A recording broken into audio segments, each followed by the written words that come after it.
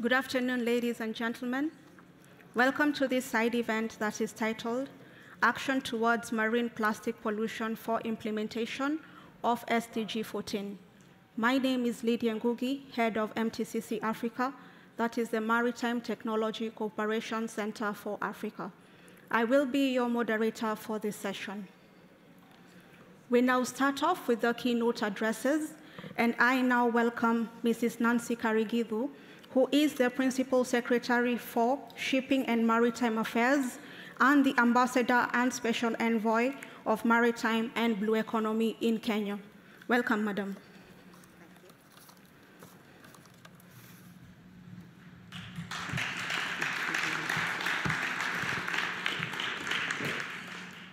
Thank you. Thank you very much, Lydia, and thank you everybody who's come here today, distinguished participants, fellow panelists, ladies and gentlemen, welcome to this side event, which is being organized in order to lay emphasis on the significance of marine pollution control towards the attainment of SDG 14.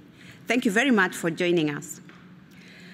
The overarching statement that has been repeated throughout this two-day meeting from yesterday is that the ocean is life. We don't doubt that. Over 3 billion of us depend on marine and coastal biodiversity for our livelihoods, including the other ecosystem services. But despite its crucial role, our ocean is increasingly threatened, degraded, or destroyed by our own human activities, reducing the ocean's ability, therefore, to provide crucial support to our ecosystems. Marine or sea-based litter has been recognized as one of the single biggest threats to ocean health, and of particular concern in this regard is plastic litter, which in its form and substance persists in marine environment for prolonged periods of time.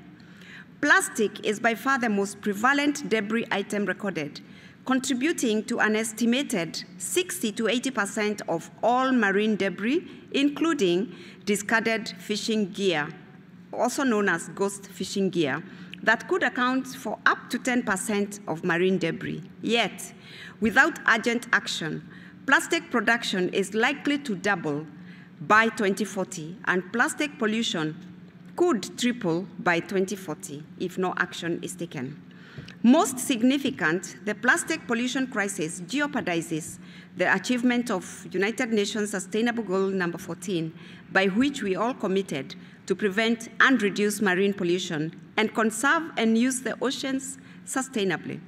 Addressing marine plastic pollution, therefore, becomes an urgent action, considering the rising levels of plastic in the environment and the impact to coastal and marine ecosystem. It is clear that efforts to reduce the quantities of litter that reach the marine environment from both land and sea-based sources will demand a wide array of actions and approaches. But as we are putting efforts to address this menace, we are confronted with various gaps which hamper our actions in tackling the problem. Urgent action is needed to cure these existing gaps, and I will go through a few of them. The first one being gaps in policy and regulatory frameworks to tackle marine plastic litter, particularly coordinated policy frameworks, agreements, action plans also needed to support implementation of upstream solutions synchronized with downstream plastic management. Most commitments for tackling plastic pollution have so far followed a voluntary approach, and it's also project-based. Urgent action is therefore required, and developing an international legally binding instrument on plastic pollution at this moment in time seems to be one of the single most important actions that can give impetus towards a quick solution to this problem. We have gaps also in knowledge, data, and information, which we need to urgently look into, especially in areas such as marine litter inventory and flows of macro and microplastics in the oceans. The environmental and socio-economic impacts of marine plastics, human behavior, and cultural drivers of plastics consumptions, and tools to assess innovative sector-relevant solutions for addressing the problem are also needed. We need research in technology and innovation across the plastics value chain, In order to address such areas as product designs, maybe we could target producing higher grade plastic products which have lower impacts in use and end life phases, as well as improved technologies that could allow reuse and recyclability of materials. Also, innovation in areas of affordable and sustainable alternative consumers may tap into this issue, thus enabling them a swift and smooth shift away from single-use plastic products. We also see major gaps in coordinated financing and incentives that could support upstream solutions to plastic pollution and to prevent the leakage of plastics into the environment, including financing of innovative product designs and business model, as well as integrated management systems. To close these gaps, ladies and gentlemen, we must have cross-cutting actions so as to deliver the conditions that will enable and implement for us a circular economy, and also cover aspects of knowledge, policy, financing, and coordination. Action on knowledge, data, and information may entail establishing methodologies to allow for harmonized assessment on plastic material flows, leakage and impacts of marine litter and microplastics, as well as undertaking country baselines and tracking progress. In the meantime, and in the short term, we need and must initiate policy reforms and financial mechanisms in order to focus on the reduction of the amount of plastic waste we generate, the promotion for reuse, and increasing the demand for recycled content. Developing waste management policies such as extended producer responsibility and supporting their implementation to encourage design for reuse and recycling while taking care of end-of-life products are also other measures. Exchange on best practices, capacity building, peer learning, and cooperation must happen across the divide in the regional and global stage in order to foster global coordination and ensure that no one is left behind in tackling the problem. Action on material engineering and product designs with increased research and funding will also help. Brands and industry, this is the private sector now, must also upscale innovative business model in order to shift from single use. And most important is the action to trigger behavioral change. That's going straight down to the stakeholders, because among consumers, there is also possibility for solutions through targeted campaigns and awareness creation so that everyone may better understand also that littering and reuse, recycling are also solutions. Avoiding of littering, sorry. Industry must provide clear and reliable sustainability information based on the life cycle of the material, and also labeling standards. Actions on proper management of municipal waste is also possible, and we also have systems to improve at-source collection and segregation of wastes. We must have promotion of waste management schemes and also producer responsibility that could drive industry involvement and sustainable financing in order to treat these products at end life better. Furthermore, encouraging management of wastes that generate wealth to local communities can also help. Ladies and gentlemen, those are just a few thought-provoking ideas. We have our work cut out for us, and it is therefore my wish that the discussions in this forum today will trigger even more innovative solutions to the plastic problem and also generate more commitments towards collective efforts into tackling this menace. I wish you fruitful discussion. Thank you very much.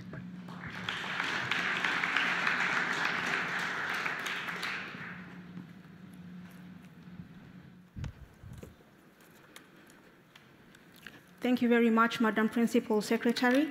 We have taken note that there is need to have innovative business models to promote a circular economy for sustainable development. Thank you very much for that highlight. I now take this opportunity to welcome Mr. Gustavo Miranda, Minister of Environment, Water, and Ecological Transition from the Republic of Ecuador, to give us his keynote speech. Welcome, sir.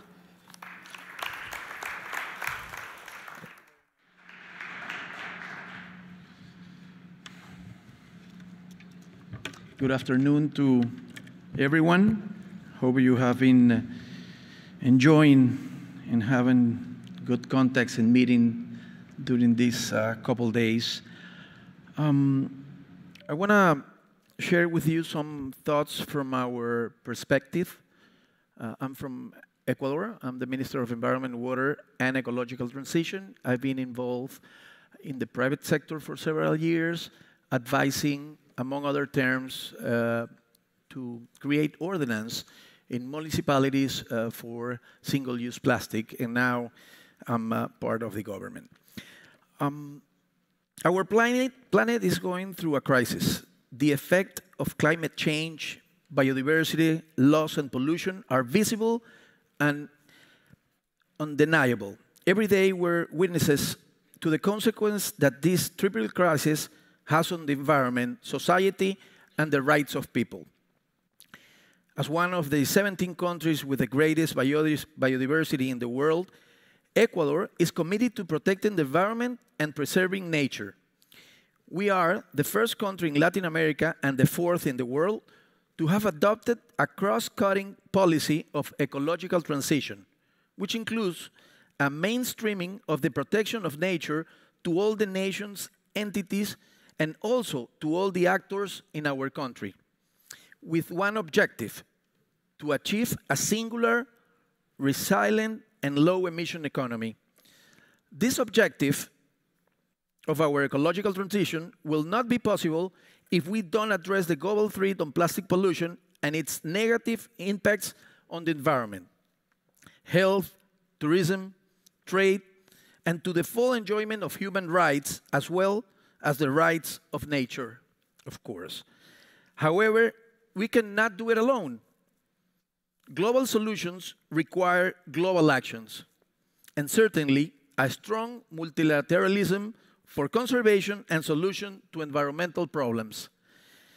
In this regard, we are pleased to have played a key role at UNEA 5 in Nairobi, and even before, in the adoption of Resolution 514, which established the mandate for the negotiation of an international legally binding instrument to address all types of plastic pollution through a whole life cycle approach.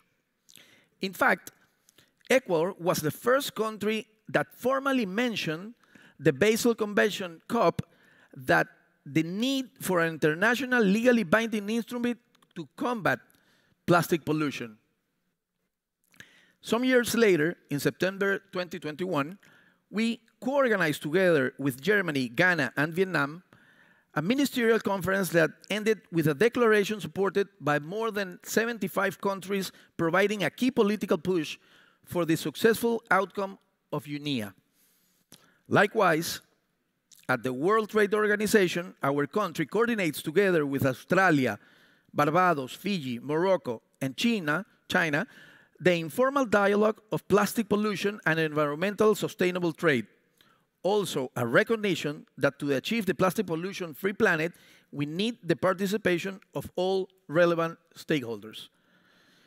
Internally, Ecuador has also taken a firm position against plastic pollution, and for that, we have adopted important measures at different levels of government to promote a comprehensive treatment and cross-sectoral approach to plastic throughout their life cycles.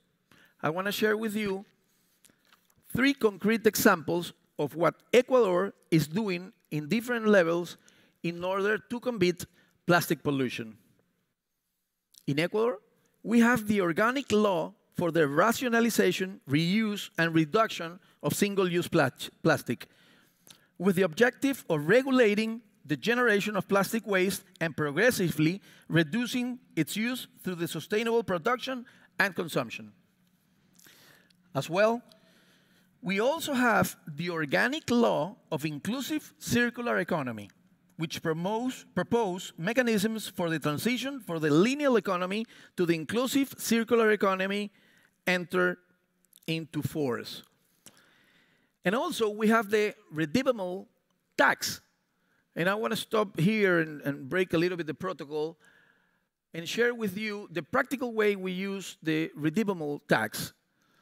We are not a producer of resina, plastic resina. We import around $400 million of resin,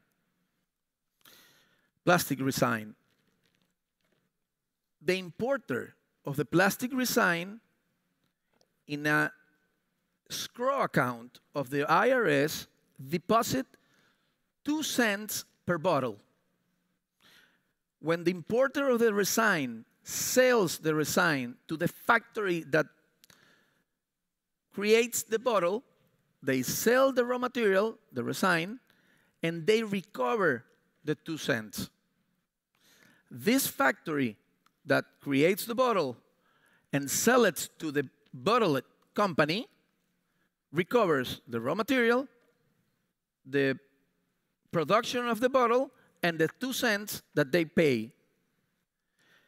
The retailer, as well, when they buy the bottle with the liquid, they pay all the chain plus the 2 cents. And when it's in the market, the consumer pays the product with a profit, drinks the bottle, the liquid, and has the bottle that it's worth 2 cents. And they can go to a specific place and recover the 2 cents.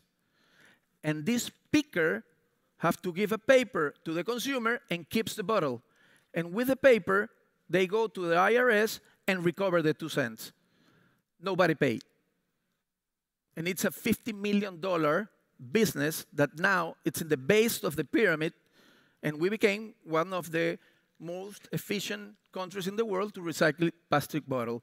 So it's a very efficient way, a policy that creates a market that before of that, they were going to the landfill. So I always, when I'm in an audience like this one, I share this experience because I think from the perspective of Ecuador, it creates a market that no one's paying, that the money go to the base of the pyramid, to the pickers, that 70% of them are women. At the same time, we want this law to be fully implemented by all. And this is why we have adopted the redeemable tax of bottle that I just mentioned. And I just want to add that these people, only 8% of them has finished school. So they are really poor people. And I encourage you to, or dare you, that when you visit Ecuador, try to find a plastic bottle in the street. You will find it. There are 18 million Ecuadorians picking bottles because there is a cost on it. And 75% of them, of those 50,000 persons pickers, 75% of them are women. Single, most of them. I welcome you again to this event, and I look forward for your participation and to engage in the conversation of the future of the treaty on plastic pollution. Thanks once again for the invitation.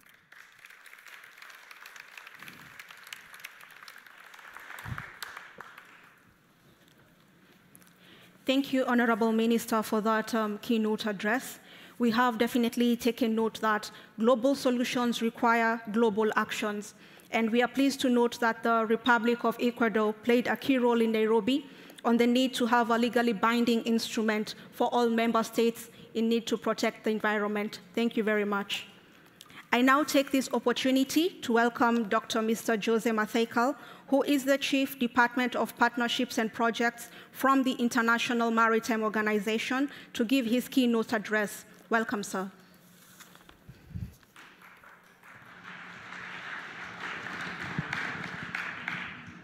Good afternoon, Minister, Excellencies, ladies and gentlemen. Thank you, Minister, for inspiring us with that excellent example from Ecuador. It's a pleasure for me to join you today on behalf of IMO, and I bring the greetings of the IMO Secretary General, Mr. Kitak Lim, who unfortunately was not able to be here due to other commitments. And thank you to our other co-organizers for the very timely event in Stockholm, 50+ on this plastic issue. As part of the UN family, IMO is actively working towards the 2030 agenda for SDGs and other associated SDGs. Indeed, most of the elements of the 2030 agenda will only be realized with a sustainable transport sector supporting the world trade and facilitating global economy. If you look anywhere in the room, you would see that we couldn't see any item without being connected to shipping in one way or other. International shipping is one of the biggest users of the world oceans too. In fact, most activities taking place on the ocean involves ships to one extent or other. IMO, as a UN specialized agency in shipping, is responsible for measures to improve the safety and security of international shipping and to prevent pollution from ships, but also matters to prevent marine pollution from dumping of waste at sea. IMO's work is integral to SDG 14 and to the governance of oceans. The work of IMO, therefore, relates to most, if not all, of the SDG 14 targets, particularly as regards its environmental conventions. Implementing and enforcing the regulatory framework adopted by IMO member states actively addresses marine pollution, mainly that from the sea-based sources, but also, at least indirectly, from the land-based sources, for example, through the London Convention and Protocol on dumping waste and other matter at sea. On the issue of marine plastic litter, IMO has been leading the efforts for decades. MARPOL Annex 5 banned the discharge of waste containing plastic already in the 1980s, and the London Convention Protocol has regulated the matter since the 70s. However, noting the need to strengthen the efforts to implement these regulations, in 2018, IMO's Marine Environment Protection Committee, the MEPC, adopted the IMO Action Plan to address marine plastic litter from ships, which aims to enhance implementation of the existing IMO regulations and identify opportunities to enhance these to address the issue of marine plastic from ships. Taking its departure from the IMO Action Plan and noting the need to strengthen the cross-sectoral work in marine plastic litter, IMO and the FAO joined efforts in 2019 as the executing organization of the GLOW Litter Partnerships Project to work with global, regional, and country-level partners to enhance the implementation of MARPOL Annex 5, the London Protocol, and the FAO voluntary guidelines for marking of fishing gear globally. With the support from the Norwegian government, I'm very glad to see NORAD being here. Thanks to NORAD for the very big support, as well as additional financial contribution that now came in from Australia and from Kingdom of Saudi Arabia. The GLOW Litter now supports 30 project-developed partner countries from 5 regions with capacity building activities, advisory services on legal and regulatory issues, and demonstration projects tackling marine plastic litter. GLOW Litter supports its partnering countries to develop national work plans on sea-based marine plastic litter tailored to the needs of each country, provides the necessary technical assistance and training to implement those plans and facilitate a regional cooperation. This project also facilitates the establishment of a private-public partnership, and we call it the Global Industry Alliance, to spur the development of cost-effective management solutions for marine plastic litter, including examining how to decrease the use of plastic in these industries and looking at opportunities to reuse and recycle plastic. And we partner with the UN Global Compact to implement this Global Industry Alliance on marine plastic litter. Our common objective is to help the maritime transport and the fishing sectors move towards a low plastic future. I strongly believe that our global partnership, like we are witnessing today at this event, is critical for our success in addressing this global problem on marine plastic litter from the sea-based sources. I would like to thank the organizers of this event, the Government of Kenya. Thank you, Madam Nancy. Government of Ecuador, thank you, Minister. Food FAO and the WWF. And my special appreciation to Ambassador Ms. Nancy Kirigutu, Principal Secretary of Shipping and Maritime Affairs and Special Envoy for Maritime and Blue Economy from Kenya, for her leadership, commitment, and Kenya's active participation in this particular project as a lead partner country from the region. And also, thank you to NORAD for this fantastic support that came through. Of course, other donors are starting to come in. We're seeing the importance of this issue, and we may see more coming in this year sometimes. So, and also thank you, Lydia from MDC Africa, for moderating this. I wish you a very successful event and a very good discussion in the panel. Thank you very much.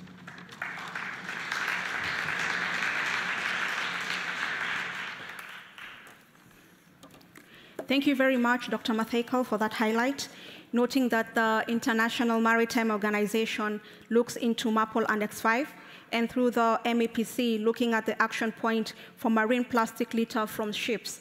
This is highly appreciated.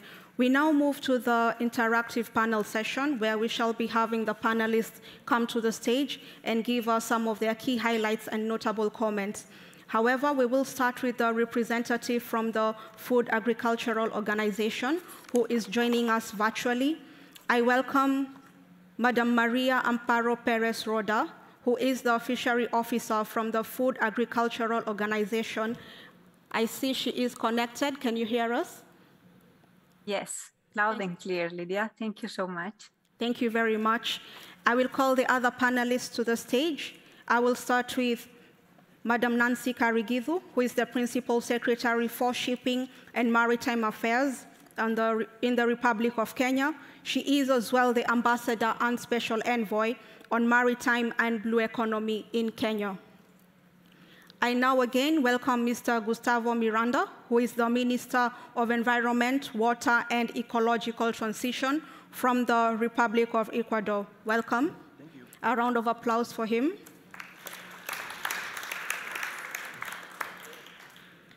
I as well welcome Mr. Frederick Hugg, who is the Head of Office for London Convention, Protocol and Ocean Affairs from the International Maritime Organization, London. Welcome. I as well welcome Mr. Gustav Lind, who is the CEO of the Worldwide Fund for Nature, Sweden office. Welcome. And last but not least, I welcome Mr. Stig Travik, who is the Director, Department for Climate and Environment under the Norwegian Agency for Development Cooperation, NORAD. Welcome. As you can see, ladies and gentlemen, we have a very eminent panel on the podium. We are definitely looking forward to hear from them. I will give each panelist a minute or two to give us their highlight towards this session before we start with the questions. I will welcome Madam Maria from FAO for her comments. Welcome. Thank you, Lydia. I will start by apologize for not being there in person, but my colleagues, there is an FAO delegation there participating in Stockholm 50+. So I am here today to join this important side event to bring the fisheries sector, the importance of including the fisheries sector as well in the discussions to address marine plastic litter from sea-based sources. And I'm very happy to be here together with the rest of the panelists, which some of them are almost all of them are partners to the Glow Litter Partnership project. So I think we can have good discussions to show practical examples of how to cooperate to address this issue from different sectors and also from different geographical scales. Thank you. Thank you. Thank you very much. I now give the next commentary to Mr. Stig Travik, from Mr. Stig Travik, who is the director from NORAD. Welcome, sir. Thank you so much. I'm very happy to be here. I think we heard clearly already that collaboration towards a stronger international set of rules and international agreement on plastic litter is extremely important.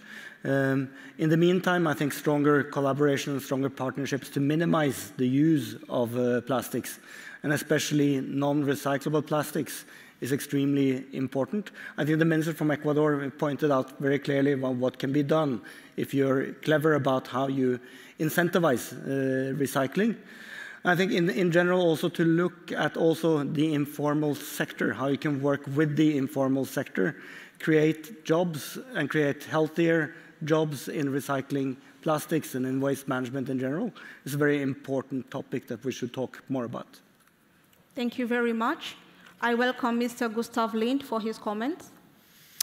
Well, I will say my role here is perhaps I am the NGO representative. So you see, I'm the brown suit with the gray and blue suits here. And my job is sort of to work with you guys to keep your motivation up. And if you don't, I am the watchdog and the entire campaign and will give you a hard time. Thank you. Thank you. I'm sure they've taken note of that advice. WWF. Oh, WWF. I welcome Mr. Frederick. Thank you, and thank you everyone who spoke before. And I think that from my end, I'd like to perhaps stress the fact that IMO, as we heard, has its regulation that covers a specific sector. But what we have learned, I think in particular over the last decade maybe, is that the capacity to implement the regulations we have differs greatly around the world. And the only way to actually really address them is to not think in a silo, but reach out and work across the sectors, which is what we're doing in the Glolita project we heard a bit about before, and which I may actually raise again a bit later, and probably Amparo as well. Thank you. Thank you very much, Mr. Frederick. And now we move to Honorable Minister. Welcome, sir, from Republic of Ecuador. I think we're going to the questions later on, right? Yes. Okay, just to be sure. I think that the biggest challenge we have here is to come out with something that could be implemented in a very rich country as well as a very poor country.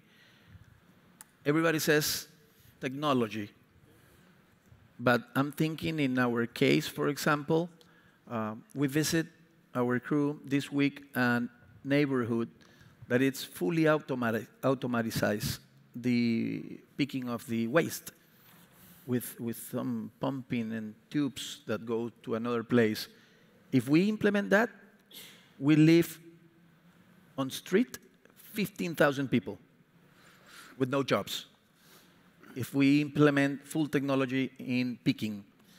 So just to have that on mind, that the challenge is to find technologies or policies that could be applied depending in the economy or the geographical position we are. Thank you, Honorable Minister. We've definitely noted the need to have the link between technology and policy. Thank you. I now welcome Principal Secretary Madam Nancy for her comments. Thank you, Lydia. I think I want to say that having a uniform way of dealing with plastic, having an overarching approach instead of voluntary, the way we've been doing it. I know like in Kenya, we just did a guillotine approach and banned overnight single plastic use. But having an international convention or a framework that we could all ascribe to that could guide public actions and also incentivize maybe the private sector, I think that would really, really assist instead of these voluntary project-based actions. We've had the case of Ecuador, which is very commendable, the way you're dealing with it. But how long will it take us if we do not have that intervention that encourages a lot more of us to take that action? That's what lingers in my mind. Thank you. Thank you. Thank you for that strategic intervention as well. We now move to the panel questions, and we shall start with Madam Maria, who is joining us, albeit virtually. And I note that she had highlighted that she can see on the program list relevant stakeholders who have been participating and partnering with her organization. And to you, Madam Maria, what are the main objectives of the International Maritime Organization and the FAO Global Partnerships projects? Welcome. Thank you, Lydia, for the question. So our project aims to support developing countries in addressing marine plastic litter from the fisheries sector, and in particular from the shipping and the fisheries sector. And we aim to do this through creating partnerships. That's why the title of our project. That means that we aim to bring together, at this moment we have in total 30 countries.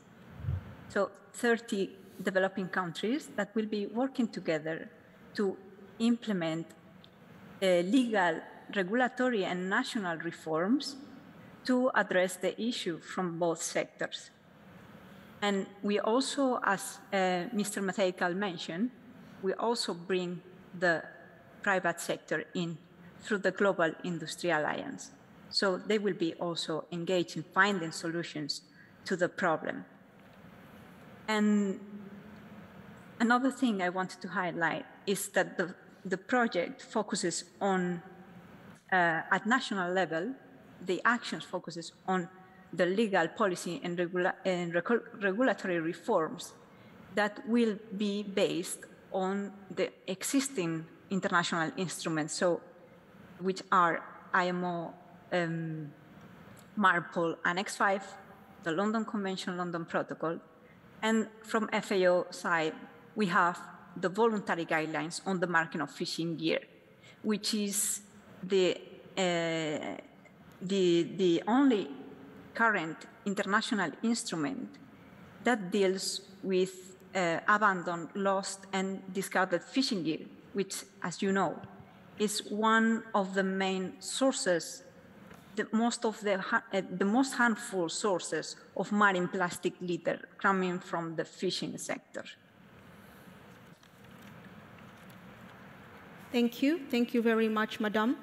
And as we look at the next partner in the terms of an international organization that has been working closely with the FAO, I will now direct this question to Mr. Frederick Hag, given that IMO is in partnership with FAO in the Glow Litter project.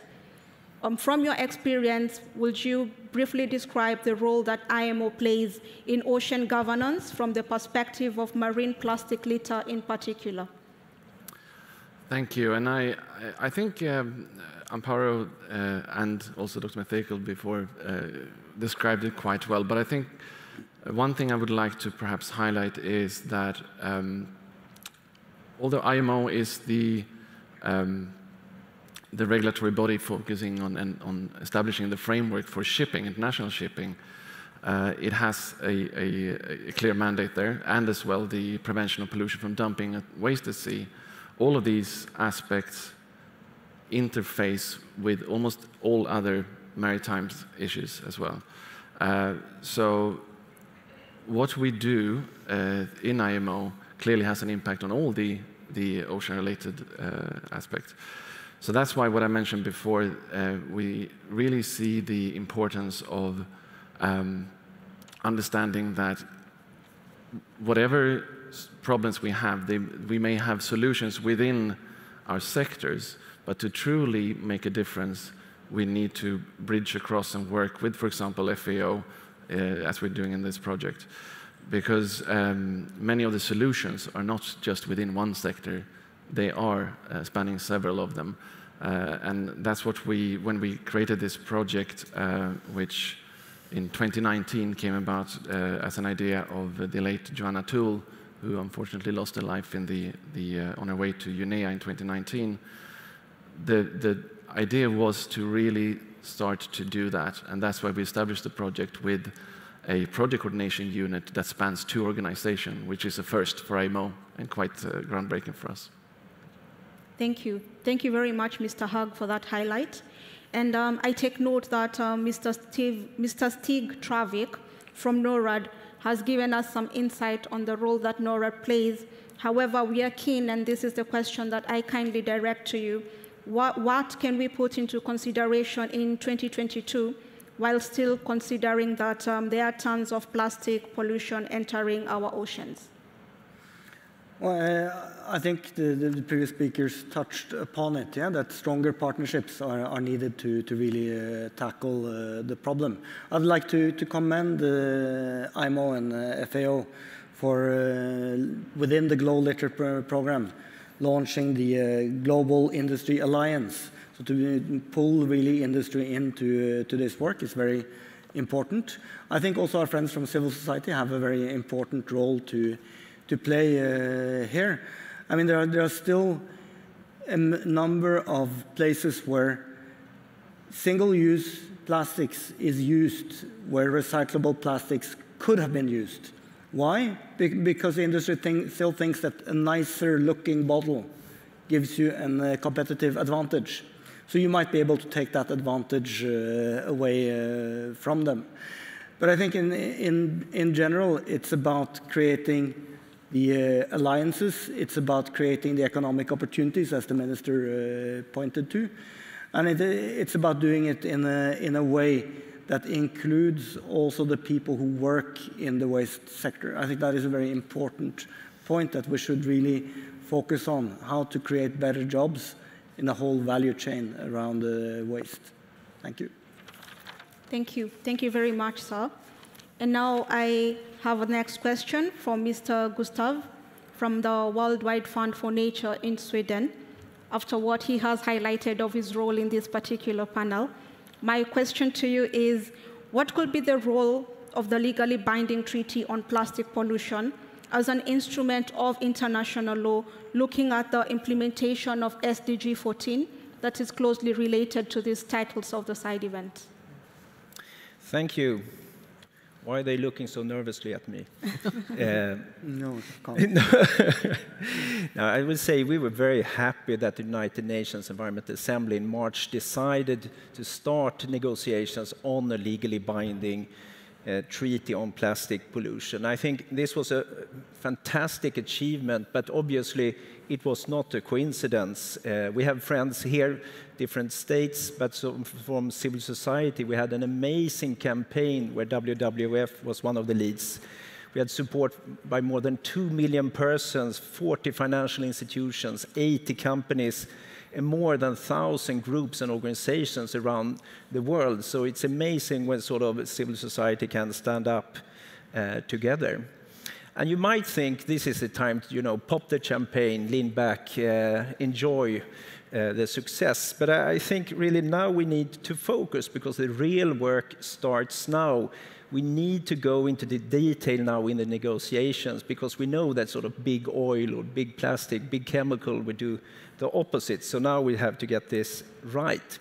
So the answer to your question is really, it depends.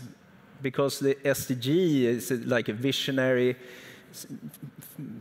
future, a sustainable future we must work to. When with the treaty that is right, we might reach it. But only if it's done right, and that will now be hammered out the coming 2 years, 5 negotiations rounds and 1 diplomatic conference at least. So we think the Geneva resolution, it is a great start, really. It outlines the development of a robust treaty, and it allows global rules along the full life circle of plastic. And it also represents the beginning of collaborative work, so you can bring together all stakeholders in the value chain, so we can together address plastic pollution. But devil is in the details here. So we think it's important that the new treaty must go much further than just creating aspirational goals and then putting the entire burden on states to implement it themselves. But what must happen now is that we must agree on common global bans and phase-outs of harmful and excessive plastic products and materials. And we must also have product design requirements that ensures reuse, recycling, and facilitates collection. So, if it is designed this way, the answer is definitely yes. We will be able to implement SDG 14 and also SDG 12 on sustainable consumption. So we have a friendly government here. We urge you, but we very much urge the rest of the world also. Keep up the momentum that's been so great this spring from WWF point of view. We will definitely keep our momentum and work with this intensely the coming years. Thank you. Thank you. Thank you very much on the highlight to keep the momentum.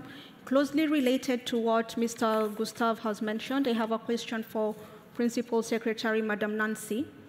How can the legally binding treaty support the marine environment in relation to SDG 14, the role it can play? Thank you. Sorry. Oh, you can hear me, sorry. I think just further from what my previous co-panelists have said, I think it will help bring uniformity, international cooperation, a measure in which we can judge our actions, legally binding regulations, research, and also encourage more money into research, because we are aware that the oceans, we know how much value they have for us, but that has not been commensurate with the amount of investments we have been ready to commit in terms of getting to know more and getting research into that area. I think that would bring, a legally binding instrument in terms of technical cooperation, because of collaboration, would really help. Capacity building as well. And these are all good for the implementation of SDG 14. Thank you very much, Madam Principal Secretary. As well as closely related to what we have been discussing, I have a question for Honorable Minister, Mr. Gustavo. I take note that Ecuador played an active role during the recently concluded working group meeting in Dakar, Senegal, with regard to the consideration to have Ecuador also participate in the working of the Intergovernmental Negotiating Committee to develop a newly legally binding instrument on plastic pollution. And to you, my question is, what do you think will be required to ensure that the outcome of the process leading to the treaty will eventually be adopted and implemented by the states? And will this affect the significant aspects of policy and practices globally to end plastic pollution? Thank you. I consider myself a pathological, optimistic person, so I will not say in the question that eventually it will be implemented. I will say that it will be implemented.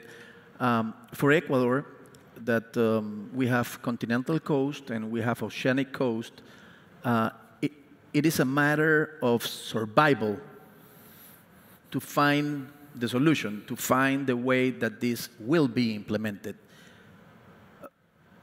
You all know Galapagos, and I already shared with you all the efforts we have been making with institutions as WWF and among other international allies.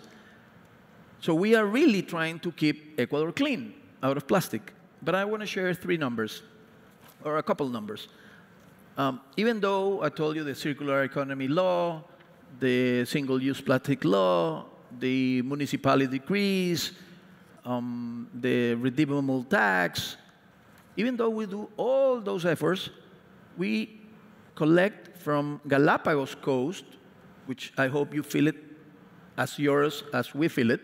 It's a worldwide natural heritage.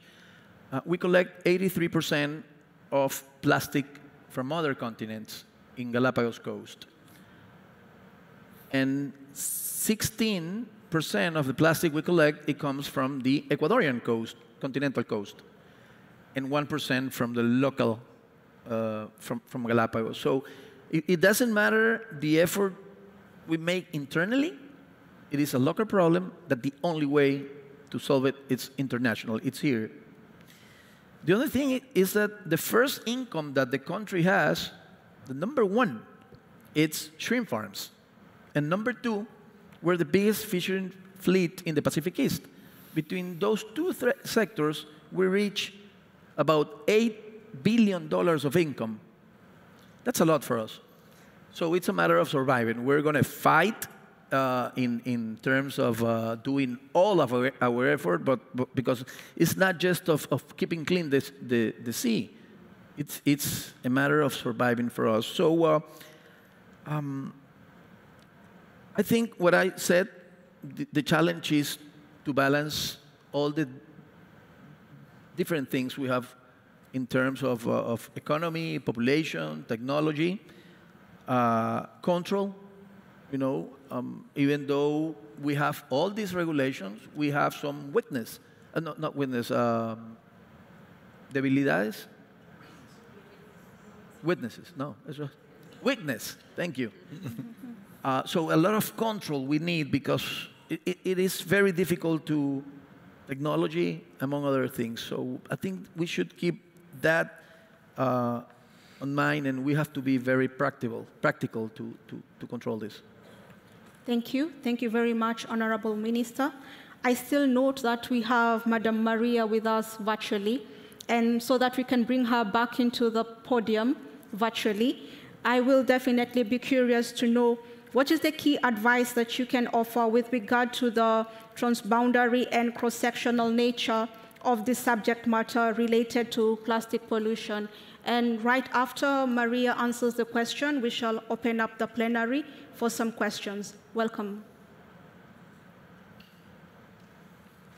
Thank you, Lydia. So exactly because marine plastic litter is a transboundary and cross-sectoral issue for its nature, I believe that the key is in creating these partnerships that we are discussing and all the panelists have mentioned during their interventions. So that is why significant efforts have to be put in coordinating the different public, but also private actors, civil society, of course, and also at the different regional, geographical scales. So from the local scale, inside the country at a national level, but also at a regional and global level, as Mr. Gustavo Manrique mentioned. They find, despite of the national laws they have implemented in Ecuador, they continue funding plastic litter in their cost.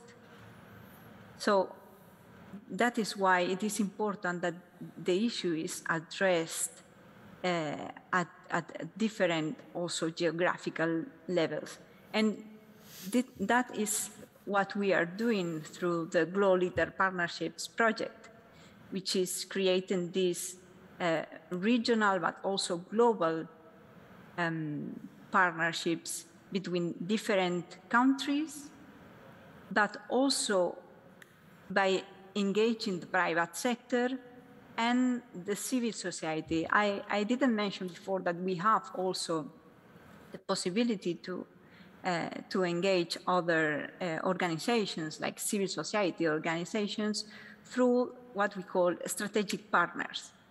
We have currently we have different strategic partners engaged in our project. Just to mention some of them, one is UNEP and Grid Arendal, the Global Ghost Gear Initiative, and also, of course, UN Global Compact, which is providing the Secretariat services for the Global Industry Alliance. So I think that's the key, my key advice. Thank you very much, Maria, for the advice. I open up the floor for the plenary questions. Yes, sir. A microphone will be brought to you. Thank you very much. Sorry for being dressed so, but I don't have a suit because my hand is broken and it's very cold. My question would be about cross-border cooperations. If you have any experience with pollution around your country, which came from a different country to a river and then ends into the ocean. And if the United Nations has a dedicated program to solve or support countries to solve that. And may you allow me why I'm asking this. I'm from Hungary and I'm the youth delegate of my country, and I'm working on that, solving the waste management of some schools in Ukraine in the Zakarpattian region where the Tisa River comes from and has a big pollution. And I want to hear if you have any good practices to that topic. Thank you very much. Thank you very much. I give this question to Honorable Minister Gustav. Yes, I would like to share that actually from UK it came technology named Iction from a person which is half from UK, from Ecuador, and it won the most advanced in technology to clean plastic from ocean or rivers. The name is Iction, and from I was reading, I'm not sure about this, that 80% of the plastic pollution that it's in the ocean comes from continent. You know, that it's pulled from rivers, and they are trying to develop this machine. And most of the plastic that are on the river comes from 10 rivers. So the Pareto theory, we have to work on that. But at the end, I will, in the closing remarks, I will share my thoughts about that. But that's the technology I know that exists. There are some others. Maybe we can share. I have his contact. I can share it to you later on. Thank you very much. We have a question at the front, or from the lady. Yes, madam. Yes, my name is Ulrika Franke, and I'm president of ISO, the International Standardization Organizations, which I think you've heard of.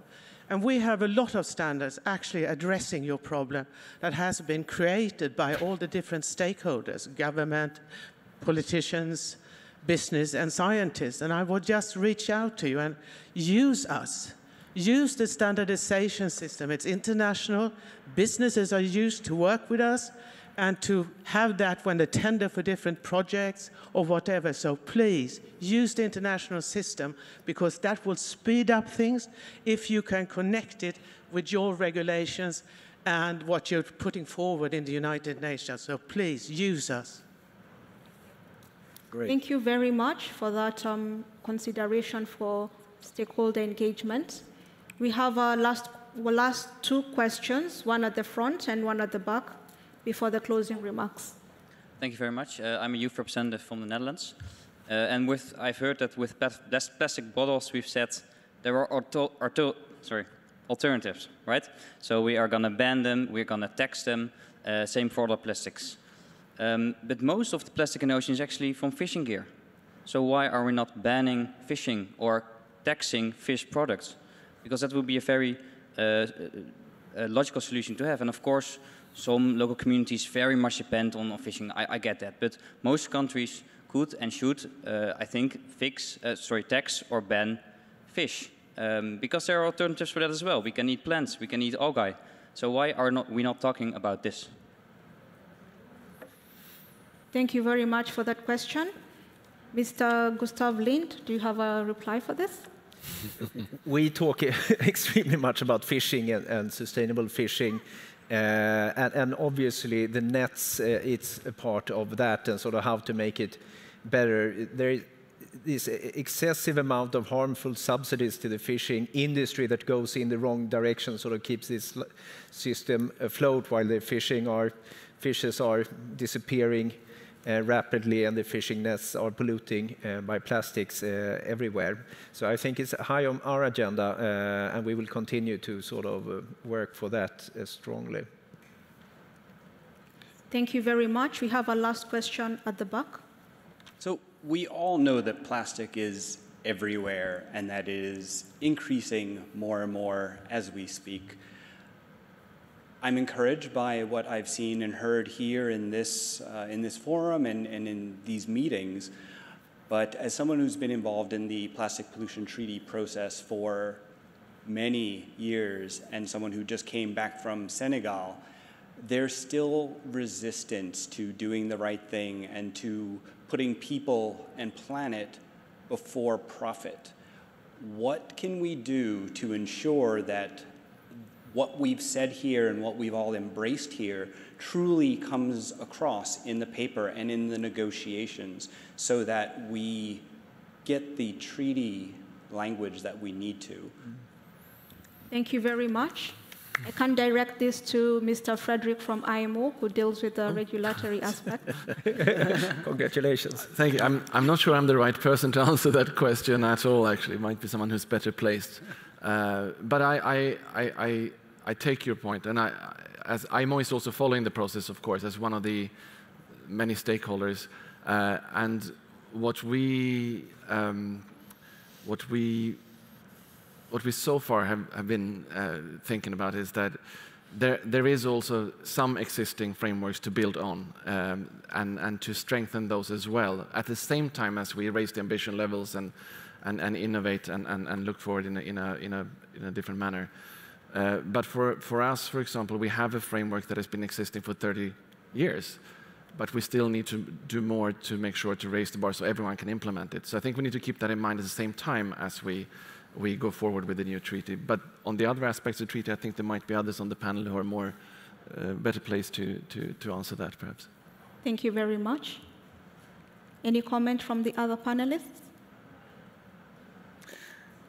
I can also not solve the problem, but I think in order to zoom out a little bit, which I feel is what you're doing, of course, sustainable management of the oceans as a whole is what we're talking about. And this is, at least for our part, why Norway is very determined to continue supporting the high-level panel on the oceans, which has as a goal to have 100% sustainably managed oceans by 2030. So that's one area, and I think, in order to really tackle the plastic problem, it's about how we produce, how we consume, what we buy. It touches on everything. Yeah? So I agree. It's a big issue beyond what we're talking about here today. Thank you very much. Distinguished guests, ladies and gentlemen, we have come to the end of our panel session. However, before we finish, I give each panelist 2 seconds to give us a parting shot.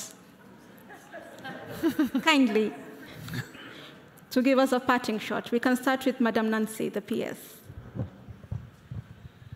I think it's all been said. We have a problem. It's cross-sectoral. It's got many factions. We need to get our act together and deal with it. Thank you. Thank you very much. Honorable Minister, welcome. Yeah, I'm doing the closing remarks, right? Yes, you are, sir. So I don't want to spoiler my intervention, but we need to work in culture. That I will go deep on that later. Thank you. Thank you. And I think I will stress the point of building capacity in all parts of the world and between sectors and work together more closely. Thank you. Keep up the momentum, keep up the pressure on the negotiations and focus on a real result, not just some blah, blah, blah result. Thank you. Yeah. I'll maybe add one point that we didn't really talk about, but I think innovation and really getting more investment into to young people who want to create a different kind of ocean economy is an area we also need to focus on. Thank you very much. Honorable participants, I would like us to give a round of applause to all the panelists who have, as they leave the floor. You can have your seats. The panelists, you can now have your seats as we move to the closing remarks.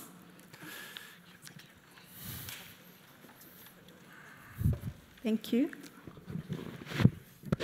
And on this note, I welcome Honorable Mr. Gustav Miranda, Minister of Environment, Water and Ecological Transition, Republic of Ecuador, to give us the closing remarks on this side event that has been titled Action Towards Plastic Pollution for Implementation of SDG 14. Welcome, Honorable Minister. Thank you very much. I want to share the closing remarks from my point of view. I don't want to overview what we all mentioned. I want to take advantage of this opportunity to share my thoughts, my perception of what is happening. By the way, I want to thank you for first moderating this such well and mentioning that Ecuador is part of the INC, of the Bureau. That's an honor for us, and let you know that we're trying to become now the chairman, not us, not me, Luis Vallas, the Vice Chancellor of Ecuador, to become the chairman of the INC. So we would love to have your support. As I told you, what it's moving us, it's a matter of survival, and survival is the first thing that humans move in order to make changes. So I beg you to bet on us to lead that. I have the perception that all the conversations around plastic pollution are trying to finding the solution at the end of the value of chain. I think that we're trying to work in technology, in recycling, in lowering the density, and trying to not leave no one behind. That's a very complicated thing. Engineers talk or said or believe that typically the solutions for the problems are in the initial of the value of chain. And I think that we're trying to talk about the end of the value of chain. Mahatma Gandhi had a phrase that says, if you want to measure the intelligence of a population, see how they treat their animals. I believe that if Mahatma Gandhi was alive, he should say, if you want to see the intelligence of a population, see how many garbage they have in their trash cans. So we need to consume less. And if that will leave someone behind, that's okay. But we're not leaving future generation behind. Corporates will find a way to adapt, but we need to work in young generations to teach them that they must not consume single use. Listen that I didn't use plastic. Single use. We're using, even though it's wood, a thing to mix the coffee, 8 seconds. 5 seconds to mix the coffee, even though it's wood. And then they throw it. And there's a whole system based on taxes that we have to pay to mix the coffee, wood or plastic. So I think we truly have to change the culture of us of consuming single use. Whatever you see in this room comes from nature. The curtains, the podium, this tie, my glasses, everything. When I was born, we were 300.5 billion. And now we're going to reach 8 billion. 8 billion in clothes, in ties, in glasses, in food, housing. So we need to reduce the pressure. And we need to change the way of measuring success. So you are more success in sense the more you consume. So fast you can change the car, or watches, clocks, or your phone. I'm 5 generations behind. And I'm not less efficient than you. I have WhatsApp. I can do streaming. I can call. I can see Netflix. 5 generations. This is coltan. This is aluminum. This is gold. But I hope you don't measure me if I have the last generation of a phone. So I truly believe that the solution is in the beginning of the chain. We need to change the culture. We need to change to work in the youth. We need to change to let them know that they are not more successful by having more. They are more successful of being more human.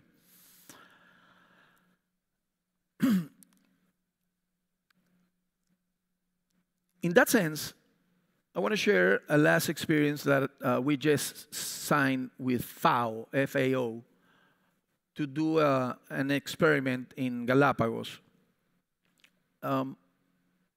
you know, the traffic lights. In Ecuador, we have traffic light for food.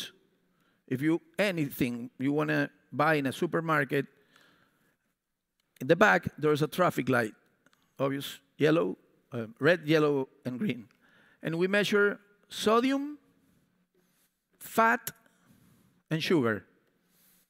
And we change, it's a law, and we change the culture. I have 3 kids, and they look at behind. And they choose because of the health of them. So I believe, and in the United States, there is a national law that you measure before eating. In the menu, they have to tell you the calories. Why? Because it was too expensive for US government to control or to combat human health, obesity, among others. But everything, all those national regulations and change of behaving, they are focused in controlling human health. But what about planet health? So I want to get to your point, Mr. President, of ISO. We should have some certification or standards to measure planet health. And as the traffic light, we should work in a protocol that, okay, human health, the traffic light, sodium, fat, sugar, but we should have for plastic, if you are going to buy a shampoo or whatever, we should have an index of 3 things combined in one number. It should be very simple. How much of that product was recycled? How much of that product could be recycled? And the caloric capacity, one number, 85%. And the other one, it's 92. I picked the 92 because I'm worried about the planet health, not just as the human health.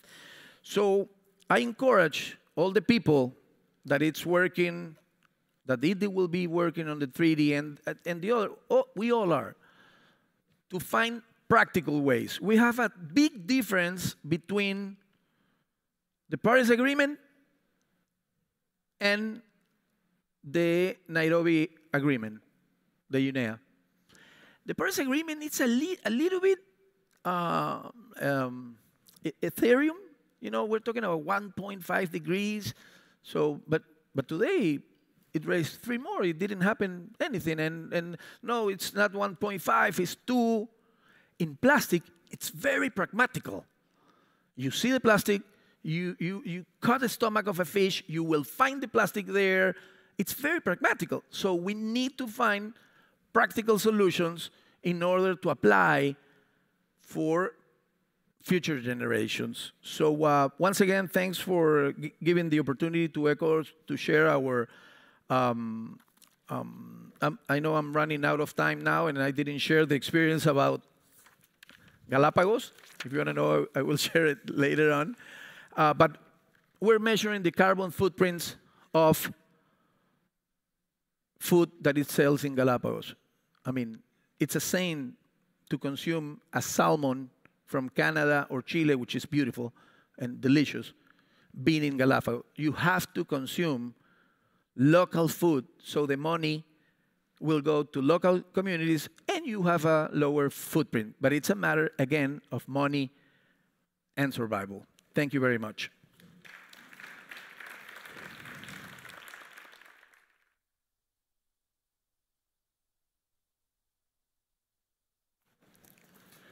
Thank you very much, Honorable Minister, for that remarkable and comprehensive closing remarks. Distinguished guests, ladies and gentlemen, we have come to the end of this side event that is again titled, as per the share on the screen, Action Towards Marine Plastic Litter Pollution for Implementation of SDG 14. I want to thank all our supporting partners, that has been the Republic of Kenya, Republic of Ecuador, the International Maritime Organization, Worldwide Fund for Nature, MTCC Africa, and NORAD as well as the FAO. Thank you very much to our participants. Have a good evening and have a safe evening as well. Thank you.